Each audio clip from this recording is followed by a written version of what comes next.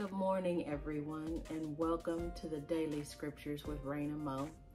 Today's scripture is going to be for August 30th, 2024, Proverbs 22:3, and it reads, "The shrewd one sees the danger and conceals himself, but the inexperienced keep right on going and suffering the consequences."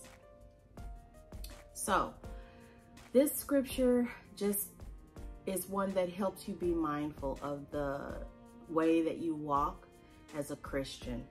When I read this scripture, it helps me to realize that even though I may get slighted in my day-to-day, whatever I'm doing, right? It could be at the grocery store, it could be at work, it could even be when I'm socializing with family, right? And somehow I get offended or my feelings hurt or something like that. It's real easy to snap back at somebody, at least for me, it is. So this tells me that when I do that, I'm gonna suffer the consequences of that.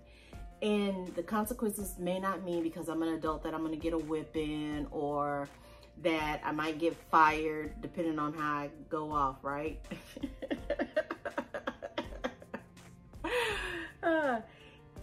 The main consequence to me when I read this scripture, because of the way that I do walk and try to carry myself, is what effect is it gonna have on somebody who's watching me for my behavior as a Christian, right?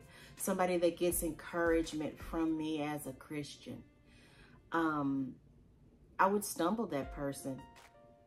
I would make them think that, oh, it's okay to defend yourself. You're not defending yourself. You're pleasing the enemy. So don't do it. And that's what this scripture speaks to me. The inexperienced keep right on going and suffer the consequences, right? And that's true. And your inexperience doesn't necessarily come because you're young.